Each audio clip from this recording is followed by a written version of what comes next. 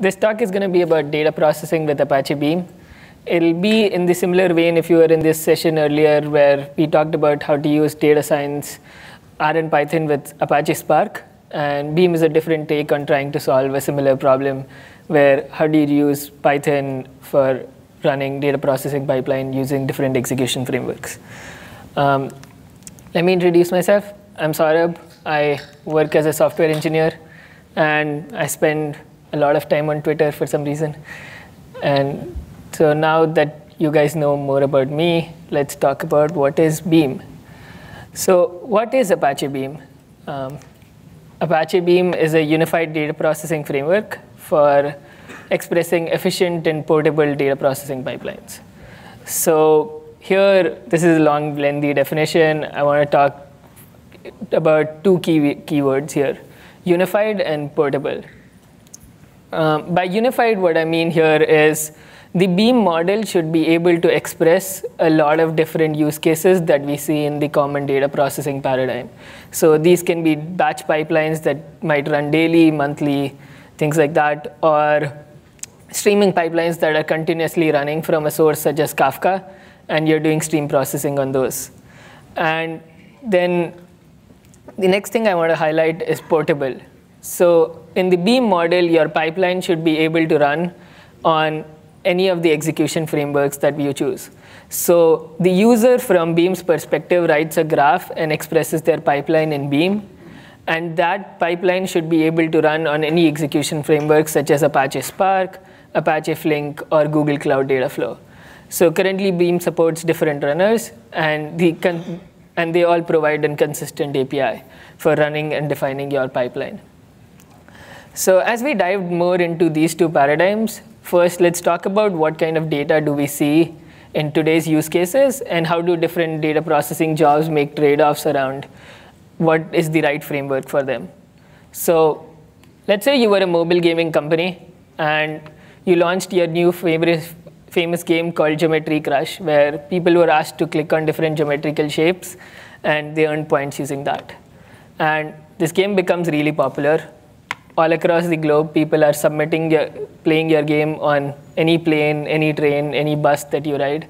And you're constantly collecting scores, your data grows, and in your warehouse, you come up with an intelligent strategy of sharding your data by day. And all your analytics is done on this. But in all honesty, what your data actually looks like is a continuous stream coming in.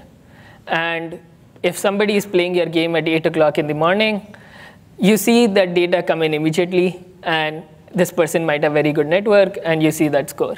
If somebody was in a train and they were in a tunnel for a while, you might see their score like 10 minutes late. And if they were on an aircraft playing your game, you might even see the score like 6 hours later.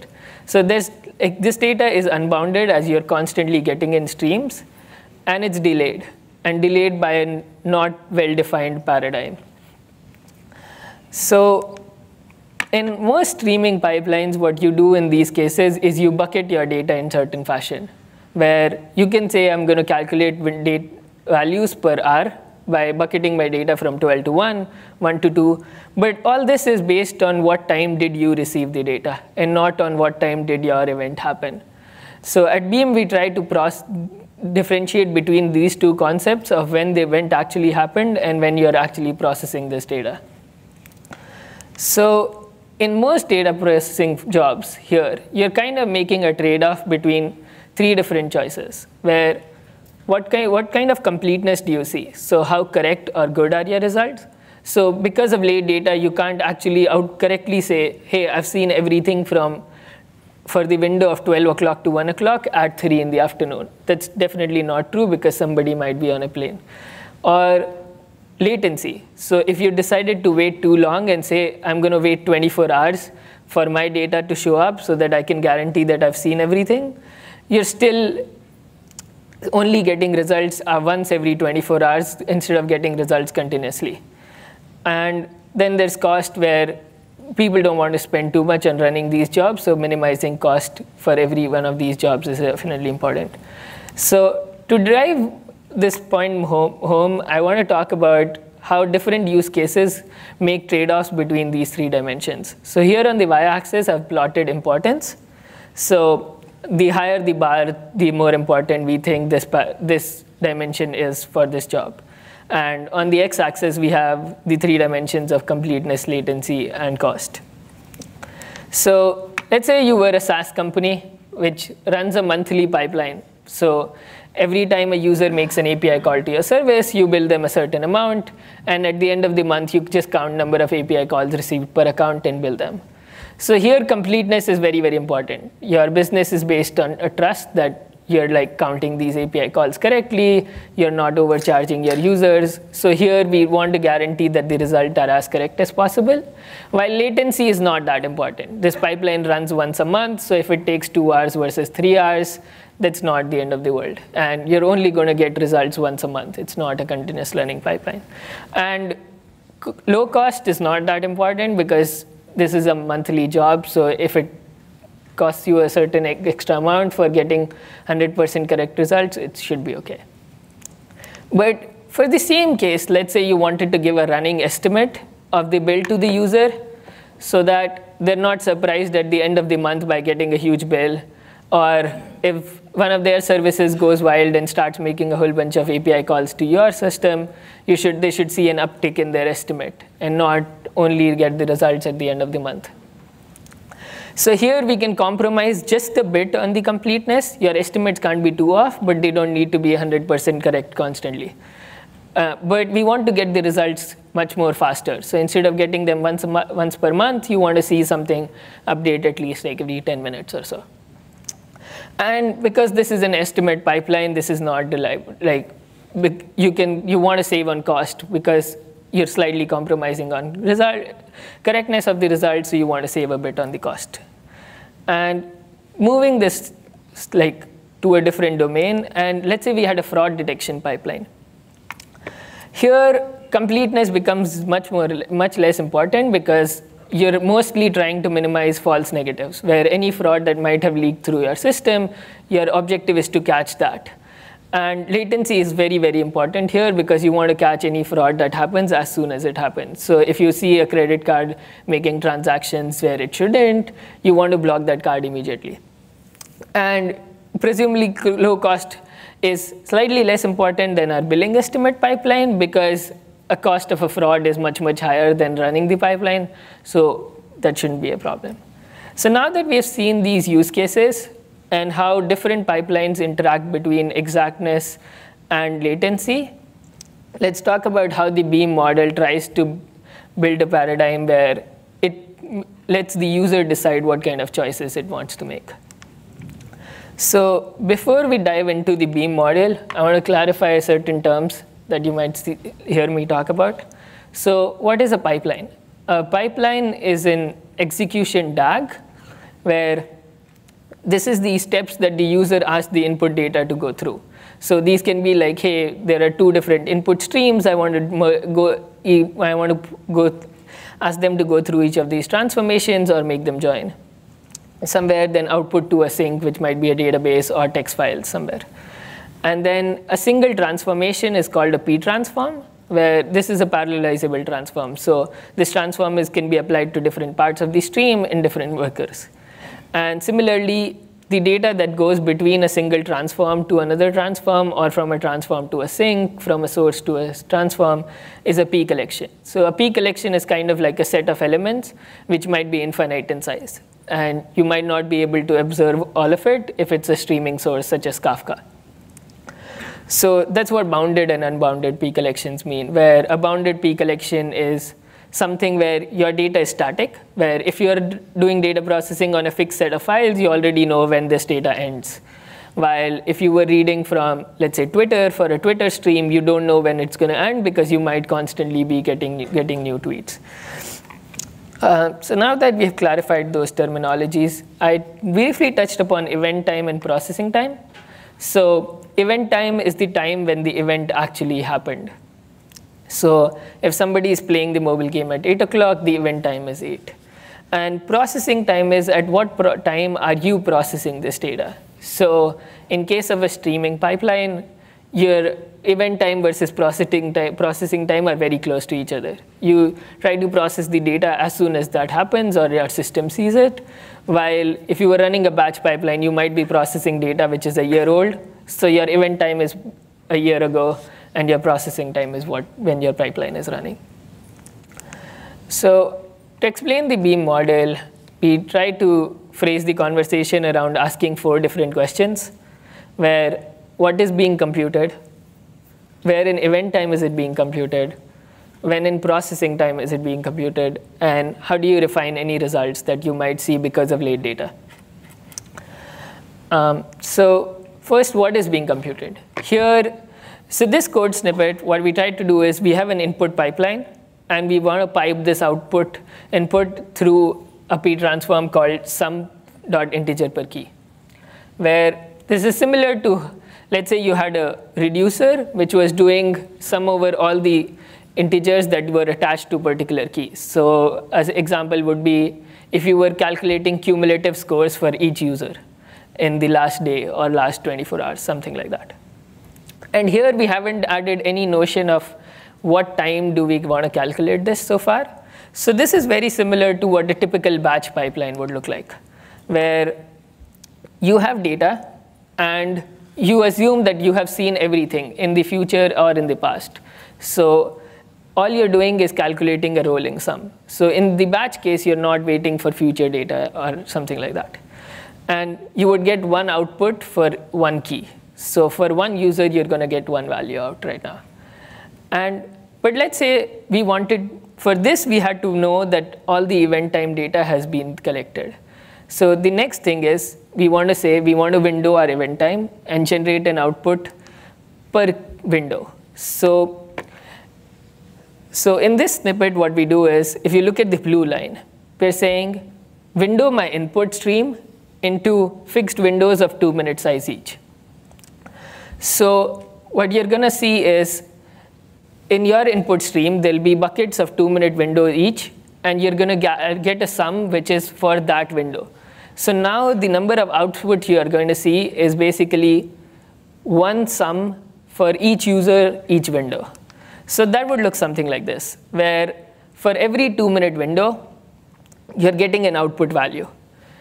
But as you note here, that still we are assuming that for a particular window, we have seen all the data for that window. So for a window from 12 o'clock to 12:02, we have seen all that data. And that is the sum we are calculating. So this is kind of like windowed batch, where we were calculating, let's say you had a KPI around number of active users per day. And we want to say, hey, split my stream based on per day, and then calculate number of active users in that window. And this is what a windowed batch pipeline generally looks like. And now let's say we added a notion of, so before we talk about processing time, Beam allows you to specify 3 different sorts of windows, where in the previous example, we saw fixed windows, which were like, hey, give me a sum per hour, give me a sum per day, something like that. But you could also have rolling windows, where you're constantly doing a rolling sum, where number of active users per last 24 days or last 28 days, which is a typical metric. Or you could have session windows, where let's say you wanted to calculate number of different URLs that a user visited in particular session of their activity on your web app. So if somebody is on your site, how many different URLs do they go to in their particular session? And these sessions can vary, right? Like some user only visit 2 URLs and their sessions are 2 minutes in length. Or if somebody sticks around on your YouTube site and watches 50 different videos, they have a session which is multiple hours in length. So here the session window is defined per key. So these 3 windowing concepts allow you to define like more powerful pipelines.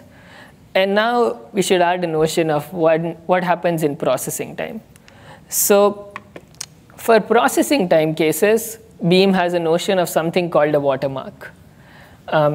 So let me describe what a watermark is. So a running watermark is our best estimate of till what point in the past have we collected all the data for. So let's say we were running a pipeline right now, and it's about 4 o'clock.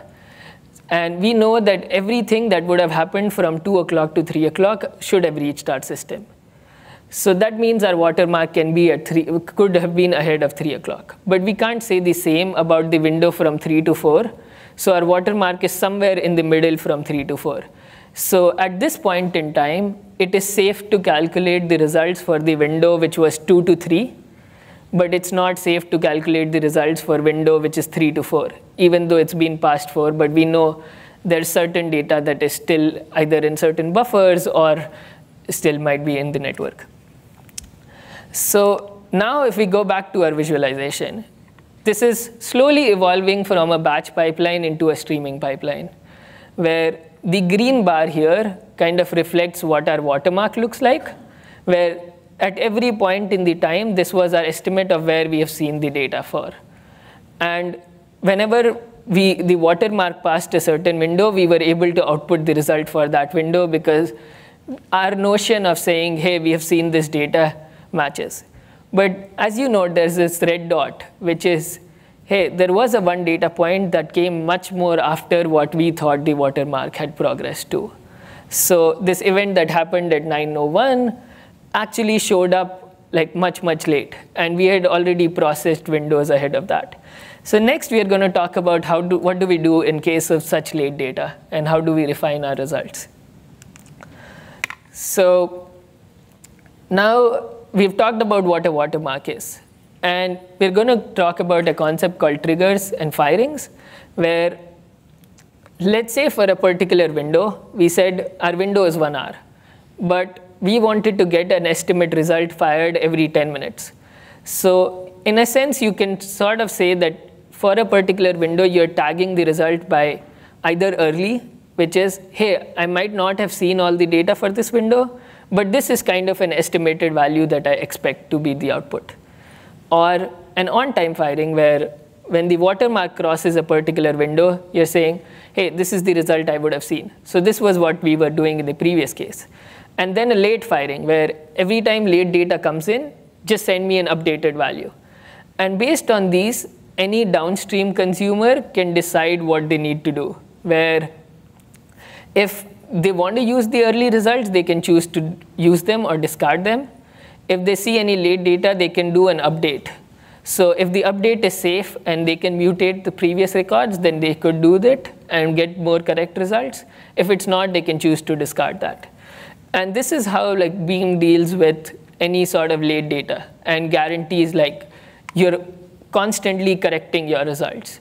There are different modes of updating in Beam, and for more details, there's a full paper called the Dataflow model, or if you go to the Beam website. So this is what hey, for a particular window, we saw multiple outputs being generated and not just one, as we saw in our previous use cases. So this was a huge crash course in the Beam model. There's definitely more information available on the Beam site. And if we walk through the 4 questions again, customizing the what, where, when, and how actually helped us evolve the same model to become a classic batch pipeline, where there was one window from -infinity to infinity to a streaming pipeline that could handle late data. And there are more examples on the Beam website or the Google Cloud Dataflow website, so you should definitely check that out.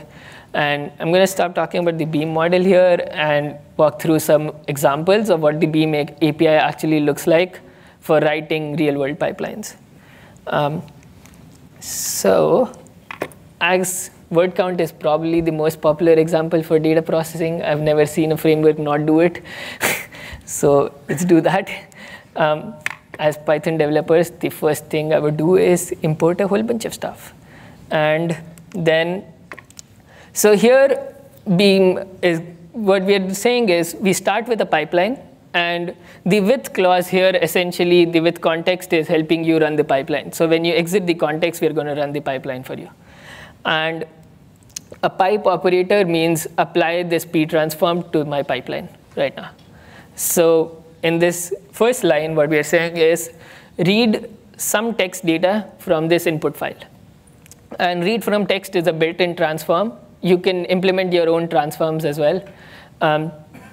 And in read from text, now our P collection, when this transform has been applied, looks something like a set where each element is a line in this text file. Next, we pass this P collection through a flat map where we split each line into words. So now our P collection after this transform would look something like where every element is one word. And next, we run it through a combiner. So combiners here sort of work similar to how combiners worked in MapReduce, where they are essentially doing a group by key, where you're doing a group by on each of these words, and then counting the number of times this has been seen. So this Beam combiner is actually a combination inside of a group by key and doing a sum implementation. And it's slightly more efficient because you can push some of the computation on the map task as well. Next, we format our output into something that is a string we want to write to a text file. So now we're getting key value pairs where the first thing was the word that we saw, and the C was the count. And we're just generating a string which says word colon number of times we saw that. And to end this, we're going to write the output back into a text file, which says we're going to use the write to text transform, and we're going to just write that output into a directory. And you could use any other file system here, such as S3 or GCS or any remote file system. So if you look at this pipeline, here nowhere have we defined a notion of what execution framework are we tied to. So this pipeline is actually able to run either on like Google Cloud Dataflow on your local machine or in Spark or Flink. So currently Python only supports Direct Runner and Dataflow. But if you were to use the Java Beam API, you would be able to run the exact same pipeline on Spark or Flink or Apex. And next, so this was a typical batch pipeline, and we're going to slowly evolve this into a streaming pipeline. So a typical streaming example I see is like trending on Twitter. So if you've been on Twitter, on the left side, they show what are the most popular hashtags in some duration, which I don't know what it is. And we're going to kind of try to calculate the exact same thing. So what we're going to do is we're going to try to find the most popular hashtags in the last 5 minutes at any given point of time. So here, similar to our previous case, we are going to read from a streaming source this time. So PubSub is similar to Kafka, which is a hosted service on Google Cloud. And you could use Kafka here for what it's worth. And so we have this Twitter topic that is constantly sending us tweets.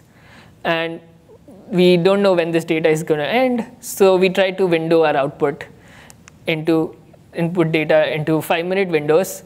And these are sliding windows. So our window moves 1 minute at a time, and the size of the window is 5 minutes. So at any given minute, we can get the most popular hashtags in the last 5 minutes. So next, let's say we had a parsing function. So for like the sake of the example, I don't know what the Twitter tweet looks like, but we had implemented a function that went through this tweet JSON, took all the hashtags out, and created elements for each of the hashtags. So now your P collection is basically a stream of hashtags. Each of them are tied to a particular window they were assigned to.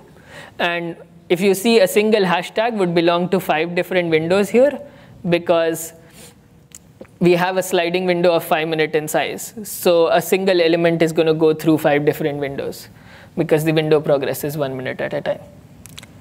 Next, we're going to run this combiner again. And the combiner is now actually going to calculate the sum per window. So we're going to see how many times were a particular hashtag seen in a sliding window.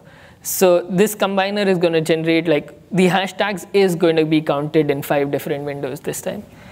And now we do the same thing as how we were outputting, but this time we try to output to a database. So in this example, I output to BigQuery, but you could write to Cassandra or MySQL or any other database. And so basically, the first thing we are doing is formatting the output to be readable by whatever the database's ingestion system reads, and then just writing that out.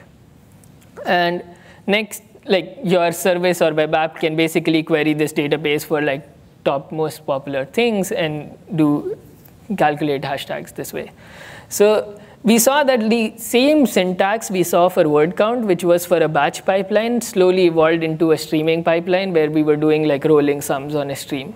And the API barely changed. Actually, the only line we essentially added was windowed into, and now we were doing windowed sums.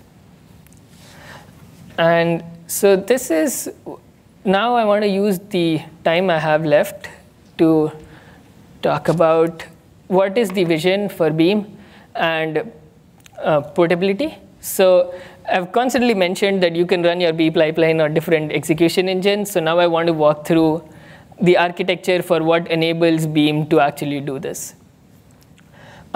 So currently, Beam Java supports 5 different execution runners, which is Google Cloud Dataflow, Apache Spark, Apache Flink, Apache Apex, and Gearpump. I think Gearpump is still incubating. So to dive more into this, so first thing we see and what the user interacts with is a pipeline SDK.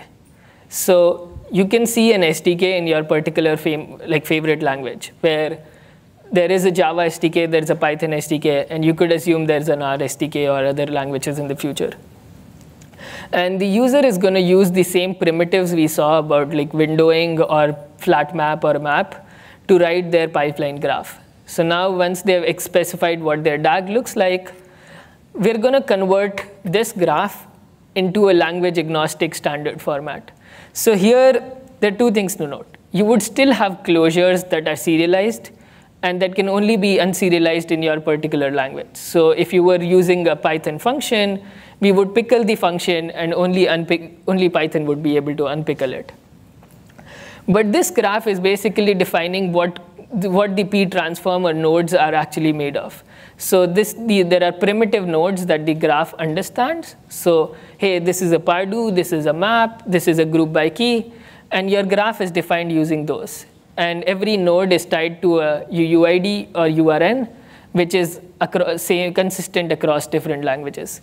So now that you have formed this language agnostic representation of your pipeline graph, you still need something to understand what your primitives how your primitives would execute in that particular language.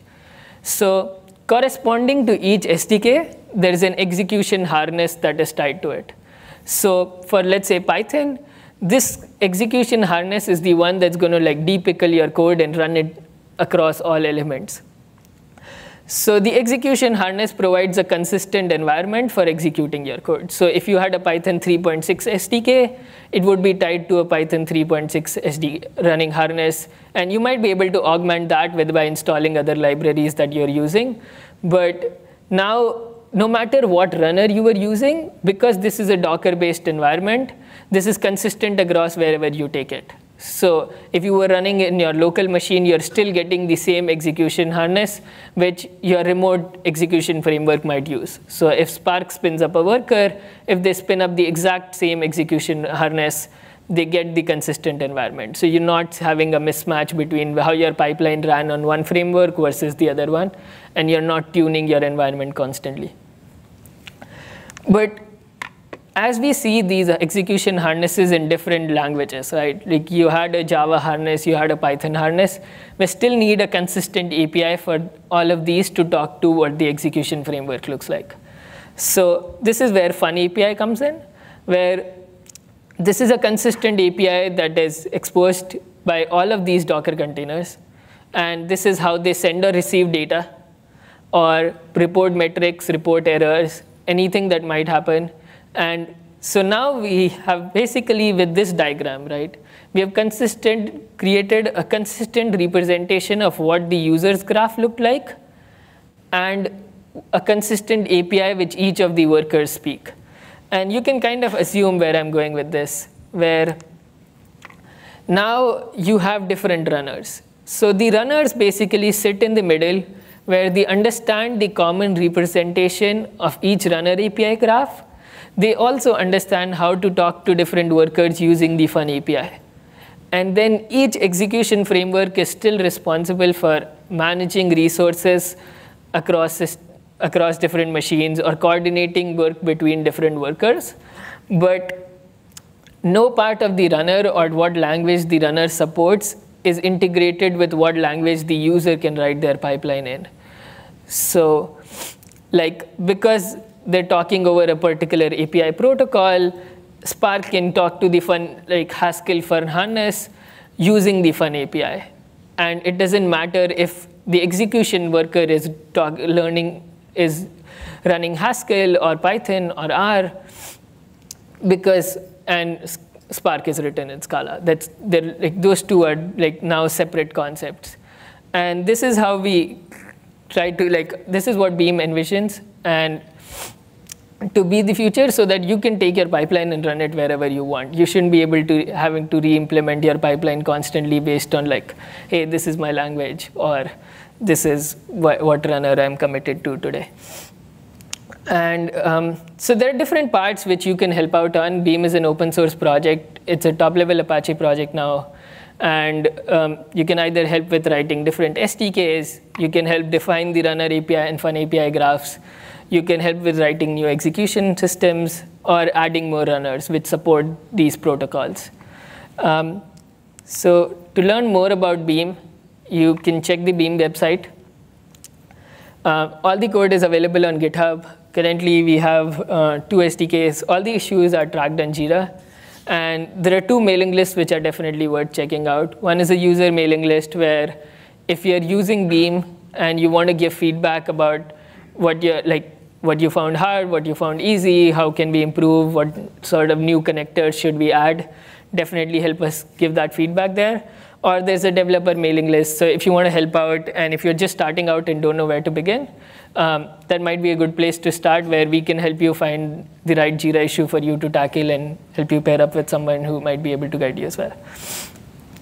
So at this point, thank you for taking the time to listen to me, and you can find me online. I can answer anything. Thank you, Sourabh. Yeah. If anybody has questions, they can tweet them here at PyData Seattle. So you gave us a couple of simple examples using Beam. Have you implemented anything more complicated in a Beam diagram already? Yes. So basically, so Beam is the primary SDK which is used by Google Cloud Dataflow, and there are a lot of users who run jobs which do petabyte shuffles and complicated streaming jobs. And if you go on the Beam website, there's the mobile gaming example is actually implemented, where we go through a stream and update data for if you see late data, what happens, and all the things we talked about and all these concepts are actually implemented as one example where you see the pipeline evolve. So that might be a good place to check out. Thank you. Questions in the room?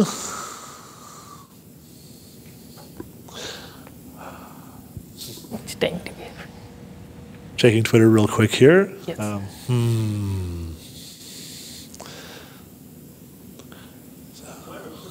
Yes, go for it. The syntax that you used on some of those slides had a pipe character in it, and I'm not really familiar with that syntax. Oh yeah, so basically in Beam we kind of override the OR character to say, hey, this is a P transform that I want to pipe my output through. Yeah. Or pipe my input through this. Oh, okay. Yeah. So it's not a Python specific thing, it's a Beam thing. Yeah. Yes. This looks like this is a good option to use for implementing the successor to Lambda architecture or Kappa architecture. Yes, so basically you can kind of implement either any one of those with Beam, where essentially Lambda or Kappa require you to run a batch pipeline as well as a streaming pipeline. But what we hope is with the implementation of how we handle late data, you can kind of achieve the exact same results without running the batch pipeline in parallel with the streaming pipeline. Because the reason we did that, you do Lambda architecture, is because you're not sure that your stream had processed all the data or not. And you're kind of fixing the result post hoc with a batch pipeline.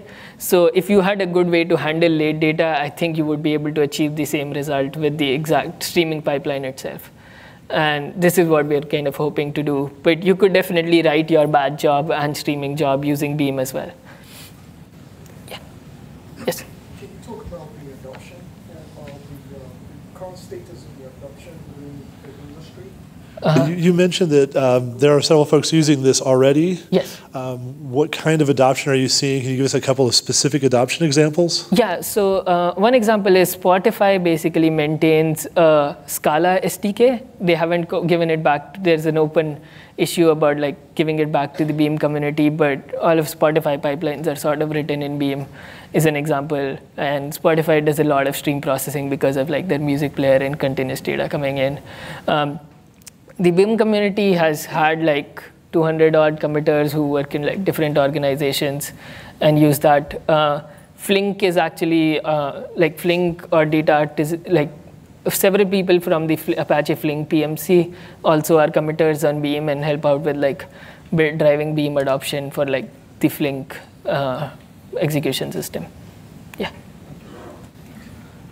All right, just as a reminder, we're getting near the end of our time session. If you want to make it to your next session, it's about 5 minutes until the start of the next one.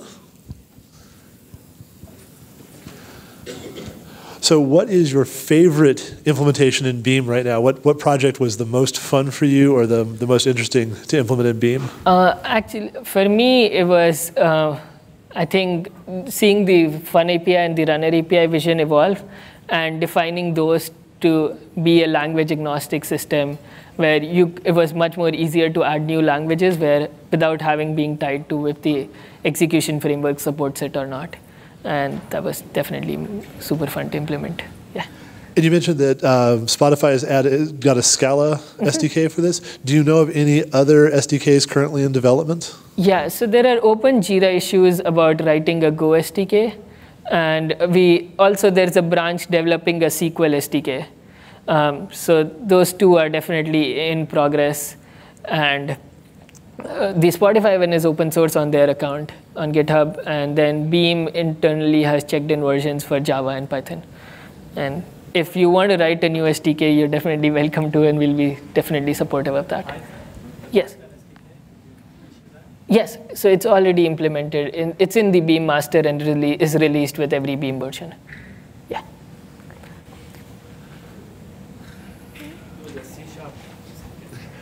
That's a good question. We are on actually at Microsoft, of course. So is there any .NET language currently listed for an SDK? No, but you're welcome to start a Jira issue and starting a branch to help contribute on that.